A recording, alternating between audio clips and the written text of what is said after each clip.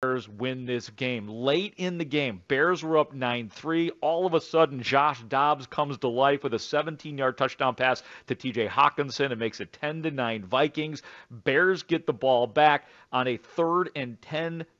Justin Fields fumbled. It felt devastating. But the Vikings drive stalled on the Bears 45. Vikings did not have a good drive. Bears get the ball back with 2:30 left on their own 22. Justin Fields then redemption on a 3rd and 10. Finds DJ Moore for 36 yards down to the 10-yard line, eventually setting up the Cairo Santos 30-yard field goal, and the Bears win. Olin Kreutz, I will start with you, sir. What did you think of this game? Your first thoughts? My first thoughts were that the defense was lights out, right? The defense now, I think that's 8 takeaways in the last 2 games, and just, held Dobbs. The Minnesota offense really couldn't do anything except for that one drive you mentioned where they went down the field. The Bears had some injuries in the secondary, but that trade for Montez Sweat starting to look like a big trade. And then we keep asking for the ball in his hands at the end of the game. Can he make the play, right? 36 yards to DJ Moore. They win the game. Congratulations to them, man. I mean, hopefully, Pat, this starts to loosen them up a little bit where they can play, where they realize they can win games and get this offense going. But to see Justin Fields fumble twice and then hit a big play to DJ Moore, that felt good for them, I'm sure, today in that locker room. Yeah, my first reaction, guys, is thank God. I couldn't go through it again if they'd blown another game like they did last week. And it was nice to see Justin Fields bounce back from those 2 fumbles, because I'm sitting there watching TV. I'm like, no, young man, I just don't want this to happen to you. You want greatness. You want these guys to succeed. And we're talking about, Olin, you've been talking about it. I want to see him in the game moments, right? And he had 2 of them, and he had 2 fumbles. And then he comes back and makes that throw to DJ Moore and wins the game. And that's what you ask him to do. But again, if you evaluate him thoroughly, you don't want those fumbles. But, man, again, thank God he came through and pulled that game out. And, yeah, man, that defense, there's something. Okay, Minnesota is a mediocre team offensively now with Joshua Dobbs, but they dominated. So think about the last 2 games. They've only given up 23 points to this Minnesota team, one with Kirk Cousins at quarterback and the other one with Joshua Dobbs. But this defense is really coming together, and they're fun to watch. And, they talk about takeaways come in bunches. And I think we've seen that. So, like you said, Olin, 8 takeaways in two games. But what is concerning to me is 3 points off of 4 takeaways. And you just can't have that. That's not good enough. I don't care, about the Brian Flores defense or whoever it is. You've got to score more points there if you want to be more successful. But, again, thank God we won the game. Yeah, I mean, that's the absolute bottom line. Bears 12 and Minnesota 10. It is interesting when you dig into this game and the defense literally handing the ball to the offense throughout it and just coming up with 3 on a couple of occasions.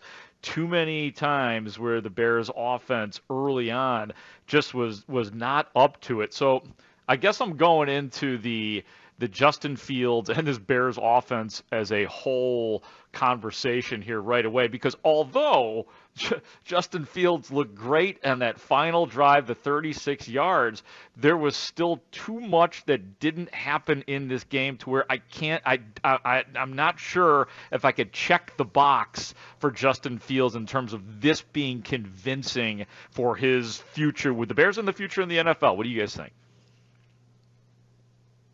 Yeah, no, definitely not. Yes. Right? Definitely not. I mean, we all know what we watch. We watch the offense struggle. We watch the defense put on a show. And I'll be honest with you, I've been a part of a lot of games like that here in Chicago, right? And watching Jalen Johnson, even though he dropped that pick 6, close to the best player on the field tonight, man, dominating on his side of the field with tackles, covering his receiver, Montez Sweat, Yannick Ngakoue, Justin Jones, Javon Dexter. They gave that Vikings offensive line hell all night. TJ Edwards, Tremaine Edmonds, linchpins of this defense that we're watching take a step. Now, like you're saying, Grote, we're not going to go overboard here, right? We all know what we watched tonight. We watched the offense struggle mightily, right? They struggled mightily tonight.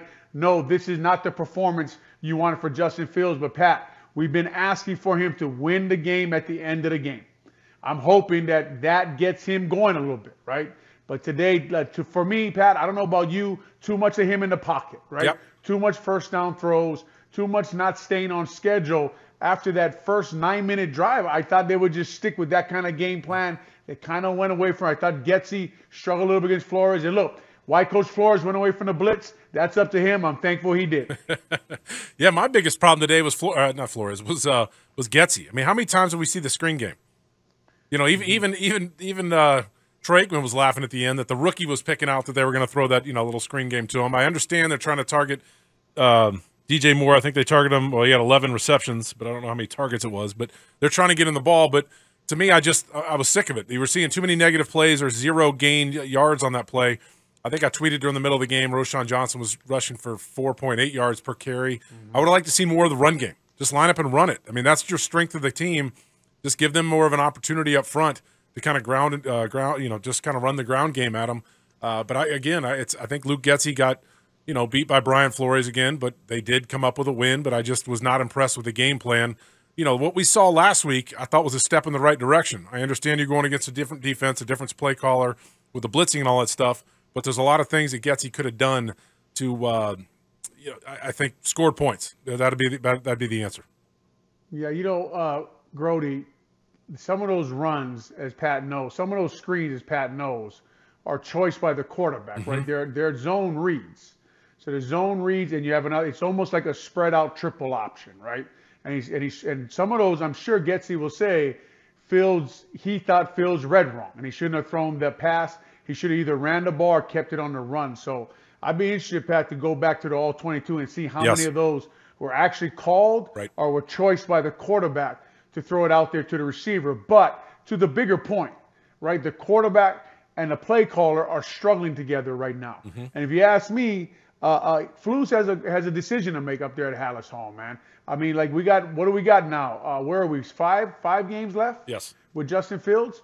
I mean, I don't know. I don't know what you think, Grote. I don't know what you think, Pat. But it's not working, right? It's not working right now on offense. It almost seems like they get to a point of calling plays for Justin Fields, and he's run out of ideas, right? And we don't need that with Justin Fields, right? We don't need that. We need something else, something more creative, more quarterback runs, more things that Justin Fields can do, because right now they look stuck in the mud against teams like the Vikings.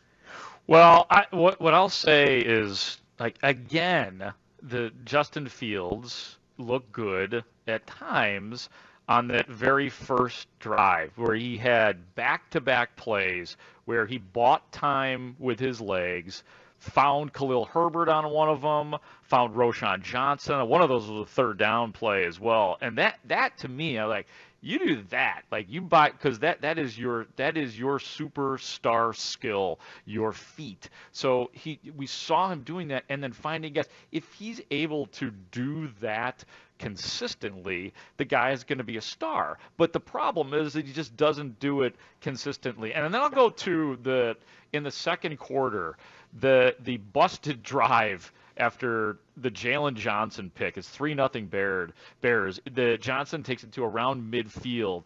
Kyler Gordon gets the taunting call for taking his helmet off. 2 more penalties after that, and then the punt after Fields almost got Darnell Mooney killed on a third down play. On that third down where he waits too long to hit him and then overthrows him. So that is 2 moments of, you see some really good stuff and then bad stuff. And I realize a lot of the bad stuff too was within the penalties there, but there were just opportunities that you look at and say, how are you not capitalizing, and how could you be so sloppy?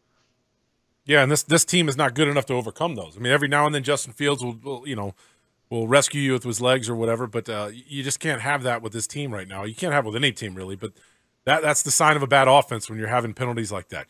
You can't have that happen. No, listen, I mean, we're not confused, right? That was a terrible game by the offense. Mm-hmm. Not enough points. They didn't put the ball in the end zone, and then Cairo Santos missed that first field goal, right, which hurt them. Mm-hmm. They were 9-minute drive. You miss a field goal. It takes some momentum away from you. They didn't move the ball enough after 2 drives, as Grote mentioned. But for a team that we've been saying for weeks now, they beat themselves. Losers find a way to lose. All these things we've been saying. Today, they found a way to win, no matter what, it's usually us complaining about why the hell did Flus go away from the blitz?